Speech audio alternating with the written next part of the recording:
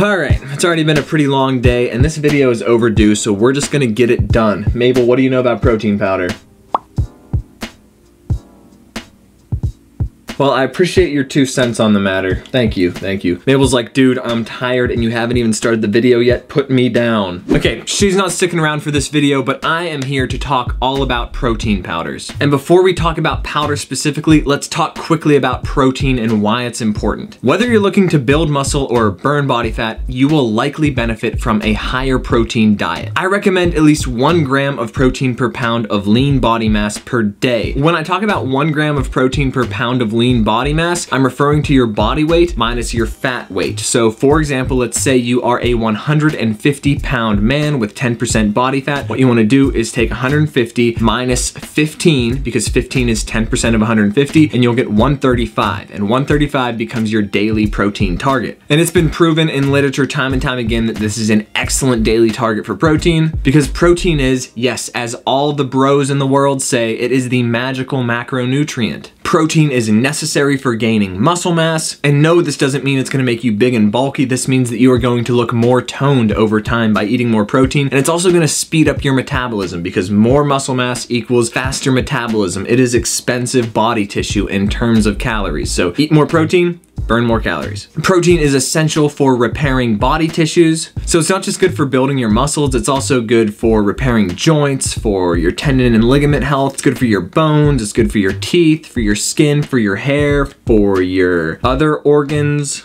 Protein is usually considered the most satiating macronutrient, so if you are on a diet and trying to lose weight, protein is gonna help you feel fuller for longer. Plus, it generally tastes pretty good if you do it the right way. Protein has the highest thermic effect of food, meaning that protein burns more calories than carbs and fats to digest. So in the long run, getting more of your daily diet from protein will actually result in your metabolism working harder to digest food and therefore burning more calories, so you can actually lose more weight in the long run by prioritizing protein at each meal. And ideally, you should try to hit your daily protein target through whole food sources. This is gonna be the best for overall health because you're gonna get a lot of nutrients and minerals and vitamins along the way. But hitting this through whole food sources does take some smarts in the kitchen. And if you need some advice on getting whole food sources of protein, I will bloop a video up here that I already made about that, and I'll link it below in the description, and that'll get you started. But when you keep trying and trying to hit these daily protein targets through whole food sources and you just can't make it work, that means it might be time to incorporate some supplements into your diet, because they are just that, supplementary. They come in when whole food just won't cut it. That's right, this is a video about protein powders, and I'm straight up saying that you should not be getting a majority of your daily protein intake from powders. Let's get that straight before we talk about what powder is right for you. Just incorporating the right protein powder into your day is not going to make all the difference in the world, but it is a minor part in the large picture that is your overall health, and supplementing with protein powders can be totally healthy for tons of people. But it's just not that big of a deal, so let's not overthink it. Spend your time and energy on working out, eating right, sleeping well, having quality relationships, and enjoying life. That's gonna do much more for your health than picking the optimum protein powder. Your protein powder is just there to help you hit your daily target of 1 gram of protein per pound of lean body mass. Maybe you don't have time to cook and you need a quick dose of protein. Maybe it's the end of the day and you're low on protein and you don't feel like scarfing down a chicken breast before bed. Maybe you just like a delicious high protein shake after your workouts. These are all fine opportunities to incorporate a protein shake into the mix. And when it's time to break out the powder and get to shaking, what powder is right for you? Let's figure it out. So before we talk about specific brands of protein powder, let's quickly talk about the different types of protein powder that you'll likely see online. And I'm gonna start with numero uno, in my opinion, whey protein.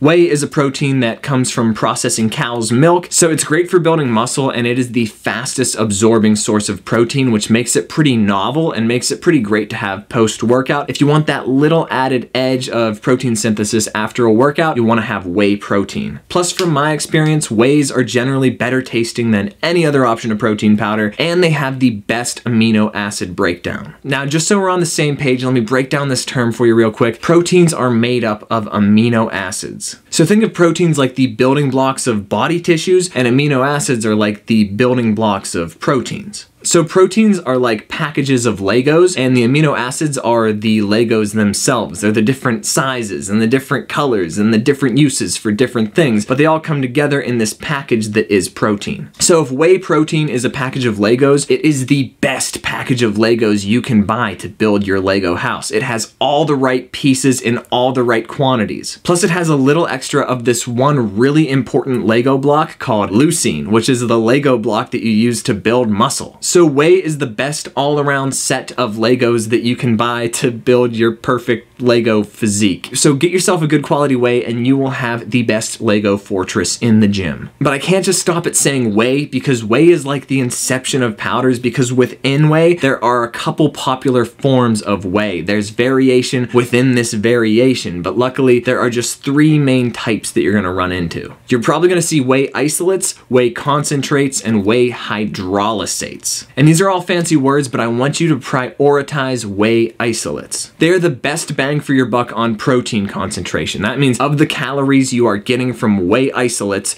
you are going to get most of those calories from protein, and you're going to get less and less from fats and carbs. It's more protein, less other stuff. Second on the list is whey concentrates, which have vastly varying degrees of quality because they are way less regulated than whey isolates, but generally they're going to come with more fats and carbs than a whey isolate. So you're getting more calories and less protein, and if it's a powder, that means you're drinking more calories and wasting calories that you could be eating on your protein shake. In my humble opinion, concentrates generally taste worse than isolates, so not a whole lot of reason to buy a concentrate, but if it shows up as part of a protein blend that is primarily isolate, then that's okay, because maybe it's saving you a little bit of money here and there, and we'll get more into that later when we talk about brands. And at the bottom tier of these whey options is whey hydrolysate. And this is actually more similar to whey isolate than concentrate, except for the fact that it is insanely overpriced, just because it goes through this extra form of processing that marketers are going to use to try to convince you it's like the best freaking thing on the planet. They're going to tell you that your body absorbs it in some magical way that makes the protein more effective than a standard whey isolate, but that is just simply not true. Hydrolysates are overpriced, and I wouldn't recommend them to anybody, except there is one caveat. Whey protein comes from cows, so if you have problems with lactose, you might have problems with whey protein, and there is some research out there showing that whey hydrolysates do aid in digestion. But before I start paying extra money for a whey hydrolysate compared to a whey isolate, I'm gonna just up the quality of the protein powder. Unless you're lactose intolerant, it's likely that you're not getting these issues from the lactose, but more so you're getting these issues from a low quality protein source that's full of garbage. So don't buy a cheap powder that's full of crap, but if a good quality whey isolate keeps giving you problems, then yeah, try out a hydrolysate. And that's the scoop on whey. Let's move on to the next one. Probably the second most popular protein source out there is casein. Now this also does come from cows, so it's very similar in terms of the amino acid breakdown to whey protein. But the major difference here that you're gonna see in a lot of marketing is that casein protein is slower digesting. And there is a lot of research suggesting that having a slow digesting protein is good, especially if you're gonna go for long periods of time without eating. Casein is a great source of slow digesting protein. But here's the catch. So is most whole food sources of protein. The reason I suggest whey protein is because it's got some novelty and it's fast absorbing, and it might give you that added edge, whereas if you're just going to spend the same money on a different protein powder that is very similar to whole food, doesn't quite make sense to me. In fact, the curds in cottage cheese, that's casein protein. So if you're worried about not being anabolic while you sleep at night, instead of taking down a casein protein shake before bed, just eat a bowl of cottage cheese. But there is one quality of casein that is worth mentioning, which is that it's good for cooking. You might find some cool recipes out there with casein. One of my favorites is super simple, where you can literally just slowly whisk casein protein with milk or water and it turns into like a pudding. It gels nicely. But that's also just like an unnecessarily expensive ingredient to have in your kitchen, so you make the call on that. Let's get on to the next one. Collagen protein is basically the byproducts of protein making. It's like the hot dogs of protein powder. Casein has gelatin-like properties, but this is literally just gelatin. Not to mention its amino acid breakdown is pretty bad. It's like everything that your body doesn't really need. Remember that Lego analogy I made earlier about amino acids? Well, this is like a pack of Legos that you take home and you start building your Lego house, and you get along the way and you're like, oh my god, I don't have enough pieces to make anything that resembles a house. I'm missing half the damn pieces. My house has no color variation, my house has no door, my house has no windows, and I don't have a ceiling. This is an incomplete house. I'm starting to think this pack of Legos I purchased is insanely overpriced. I'm starting to think these Legos are just a byproduct of leftover Lego pieces that some company had laying around, threw into a box and said, here, buy this special collection of Lego blocks. I can't promise they're the best blocks in the world, but they're definitely paleo approved and Whole30 approved and all the woo-woo marketing in the world and whatever, but really these are not good Legos. It's not a good protein. It's not doing anything for you that whey, casein, or whole food protein can't do. And as long as you're eating your 1 gram of protein per pound of lean body mass per day, there is no reason to supplement with collagen. But let's not rag on collagen all day. Let's talk about the next one. Milk protein. A very cheap way to sell protein from cows that is significantly worse than whey and casein. It will contain less protein for the calories, it will contain more crap for the calories, it will make you fart all day, and it's not a whole lot better than just buying milk. So the short and narrow on milk protein is no. Now let's stop talking trash and talk about something that I'm sure you're curious about. Plant proteins. Your best bet for plant protein is either going to be pea protein, rice protein, or ideally a blend of pea and rice protein. This is because the amino acid profiles of pea and rice blend together and fit together really well. They're each a half set of Legos that when you combine them become a perfectly complete set of Legos that are going to help you build that perfect Lego house. A house that is quite comparable to the house you would build on a whey isolate. And it's for that reason that a pea and rice blend is often referred to as the vegan's whey protein. If you are going plant-based, I recommend avoiding soy proteins because there's a lot of research out there that it has damaging effects on your hormones, and I'd also avoid hemp proteins because they just have a generally bad amino acid profile and a pretty low protein per calorie ratio. So stick to pea or rice or pea and rice and you're good. And a great choice for a powder that does this would be Legion Athletics Plant Plus. Speaking of brands, let's start talking about brands. When it comes to finding your brand of protein, you need to consider a few things. Mainly quality, cost, and taste. It's got to have enough quality protein per scoop to make sense adding it to your diet. Like, it's got to be more convenient than Whole Foods. It's got to be affordable enough to realistically fit into your budget on a recurring basis based on how much you consume and how often you need to buy it. That all needs to make sense in your budget. And it's got to taste good. I mean, there's no reason to suffer through a protein shake. This is an opportunity to get a good taste because it's a processed food and I want you to enjoy the processed foods that you eat. And for all of those reasons I just mentioned, it makes sense to start by looking for a whey protein for most people. So I'm gonna type in whey protein on Amazon and pull up a few popular options and break them down for you. And to do this, I'm gonna be looking at my computer screen, which is over here, so I won't be looking at you anymore, dear viewer, so don't think I'm ignoring you. I'm just looking at my computer. So let's start somewhere in the middle with the gold standard. Literally, this is called gold standard. Optimum Nutrition's gold standard whey. It's not the best powder on the market, but it's just good enough to be worth buying, I would say. And my reasoning for this is that Optimum Nutrition is a giant company that's basically got a monopoly on the lower shelf supplement industry. They buy their ingredients in such bulk that the price per scoop per gram of protein is pretty much unbeatable. Not to mention the size of the company means that they've been third-party tested a million times. They've definitely earned my trust. So one scoop weighs 31 grams and contains 24 grams of protein for 120 calories. That means that there's only 6 grams of other stuff in this scoop. So you're getting 1 gram of fat and 4 grams of carbs. That's not bad. And the other 1 gram is probably coming from flavorings, fillers, preservatives, whatever, that's fine. You'll also see on the ingredients that they do have a proprietary blend of whey. So this is not pure whey isolate, it's a blend of sorts. But on that proprietary blend, the first ingredient is isolate, and then it's concentrate,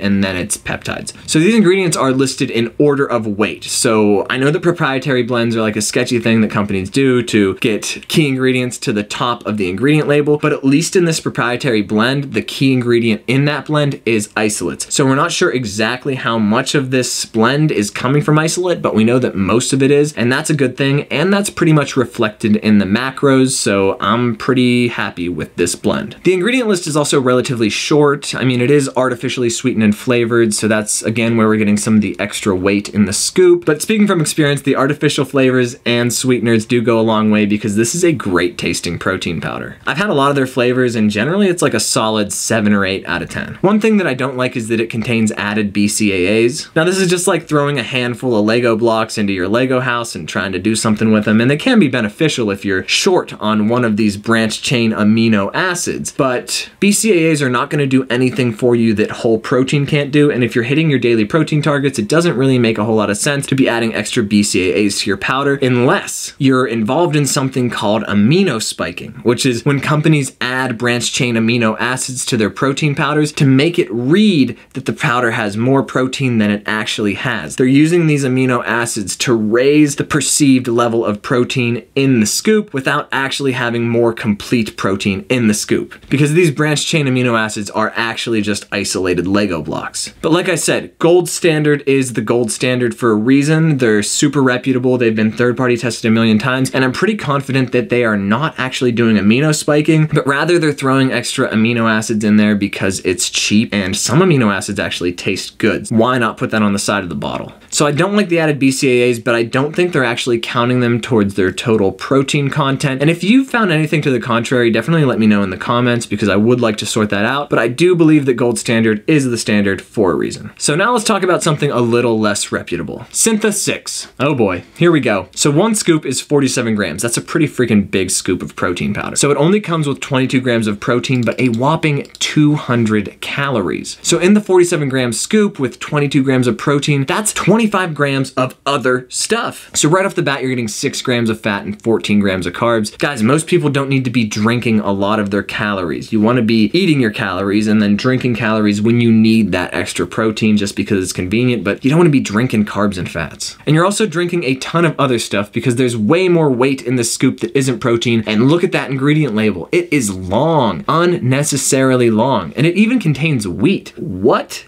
Nothing against wheat either. Like, I eat wheat all the time, but like wheat has no place being in a protein powder. That's pretty much just filler. They are starting with a proprietary blend as well, but their blend is mostly whey concentrate and then whey isolate, and then casein, and then even milk protein, and then a bunch of other proteins. This is just like a huge hodgepodge of proteins masked and marketed as a whey protein. And the only benefit I could really see from this powder is that it could be like a mass gainer more so than a good source of protein. It's just a way to get calories in from drinking them. And not to mention, I have had this in the past. I've had the vanilla and the chocolate. I don't even think it tastes as good as the gold standard vanilla and chocolate. We're looking at like a 5 or 6 out of 10 on taste. This is not good. It's a cheaper bottle, but I don't think the protein is cheaper. We'll work that out in a minute. But if you have the extra cash and you want to get something extra good, let's quickly talk about a top shelf protein powder. And we're gonna bring back Legion Athletics. And this is the company that I mentioned earlier who has that pea and rice protein blend for the vegan source of protein. They know that pea and rice complement each other very well. They know how to make a great vegan source of protein that tastes delicious. They also know how to make a great whey source of protein that tastes delicious. So their scoop is 27 grams and contains 22 grams of protein. So there's only an extra 5 grams of stuff. Plus the whey is 100% whey isolate. That is the good stuff. So there's no concentrate in this. There's no other crap in this. The ingredient list is insanely short. We're getting no fat. We're getting 2 grams of carbs. There are BCAAs added to it, but I just read into this, and the BCAAs are mostly leucine, and leucine is the really good Lego. That's the muscle building Lego. And they are not counting these BCAAs towards their total protein content. So this company has a lot of integrity. Even their cows are grass fed. They don't use any artificial sweeteners.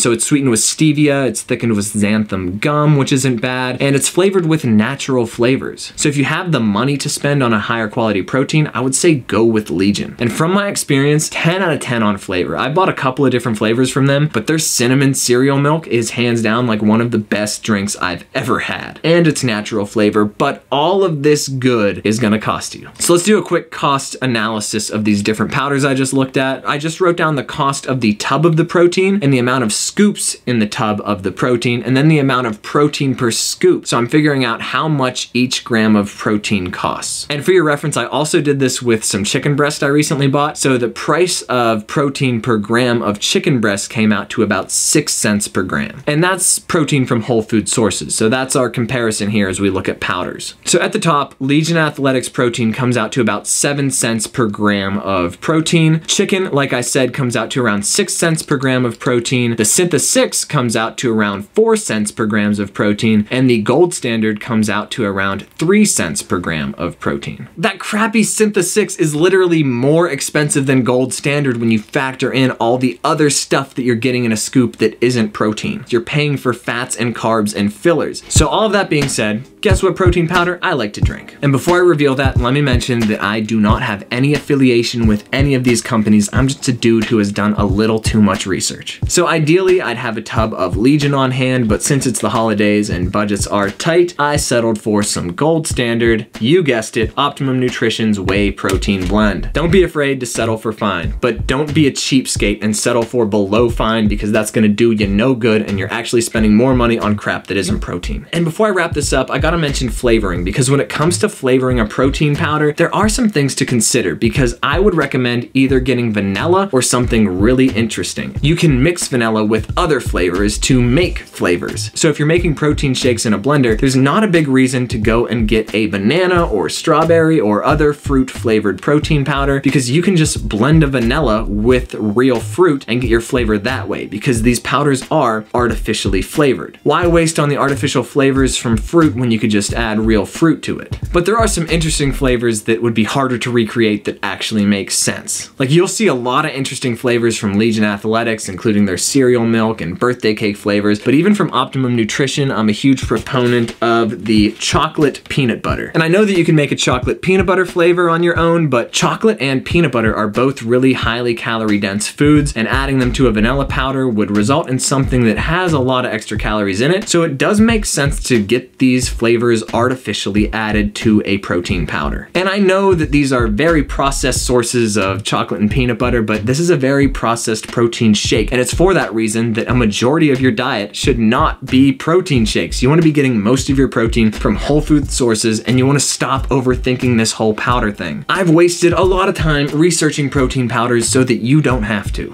So get the gold standard or get something better, but don't get something worse. And definitely don't get anything from Walmart. A lot of these companies are doing some shady things. The supplement industry is a shady industry, and that's why supplements are supplementary. They come into the picture when whole food just won't cut it. And a lot of times you're gonna find these cool little up and coming companies, but I'm sorry, you can't always trust the little guy. That's why I support the monopoly that is Optimum Nutrition. So go out there, feed into that monopoly unless you can find a high quality alternative like Legion, and stop thinking about protein powder. I've had this video requested to me a million times, so I'm glad it's finally gonna be out there. And if you've made it to the end of this video, let me know your favorite protein powder in the comments below. What are you drinking? Did I rag on it in this video? Are you gonna change up what you're drinking after watching this video? Do you think your current protein powder is full of crap? Do you think I'm full of crap? Let me know in the comments below. I'm making a video a day every day for 30 days, and tomorrow marks the halfway point. So we'll see you then.